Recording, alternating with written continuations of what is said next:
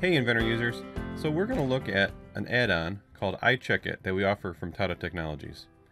In this example we have a flange detail and there's a midplane that was created, and we don't want to have this midplane visibility turned on in all of our assemblies, cluttering up the visibility of our parts and assemblies. And one way to do this, to make sure that we always have this turned off, is to use the checker that we have called iCheckIt.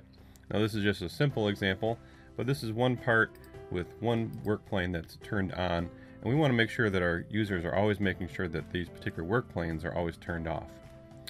So we're going to go to the iCheckIt tab, and this is the add-on for Autodesk Inventor from Tata Technologies. And first off, we're going to go to the administrator. So in the administrator window, we have the library of dictionaries. These dictionaries are all the pre-set up checks that are available for iCheckIt. We're going to expand the part one, and we're going to go down to presentation, and we're going to find the check for work feature visibility forbidden. We're going to go ahead and we're going to start a new standard, and then we can drag and drop this check definition into our new standard. So now we have a standard that has a check that's been added to it, and we're going to go ahead and we'll save this standard. We'll call this one work plane.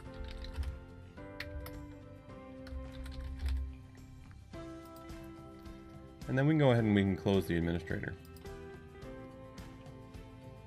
If we go to the monitor, so this is what actually does the checking, we'll select our standard. We create it as work plane, and then we'll just go ahead and click apply to start the check. So you notice that we have one failed, and that's our mid-plane work plane. And we can go ahead and right from here we can select enforce, and notice that it automatically turned off the visibility of that work plane. Just as simple as that. Let's back up a little bit. We'll turn that work plane back on, and let's say we have some other work planes that happen to be turned on. Turn the visibility of these origin planes. So in this case, let's say we only wanted this one mid-plane work plane. So this is a work plane that's been named, but we want to have the origin planes left on. We'll go back to the administrator.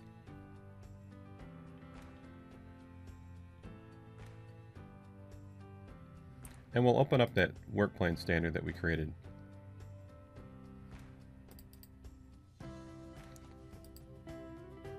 If we double click on this check, we get some property requirements. If we go to candidates, here we have additional options. So we can select either from work planes, work axes, work points, and then we can do an advanced selection. So on this work plane, we'll select advanced selection, and we can then do an included name filter or an excluded name filter. So we'll put in mid-plane, and then select OK. And then we'll select OK to confirm that, and we'll make sure that we save our standard. Now if we go back and run our monitor, again we have our work plane standard.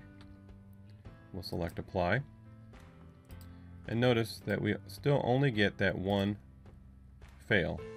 The other two work axes, the XY and the YZ plane, aren't selected here.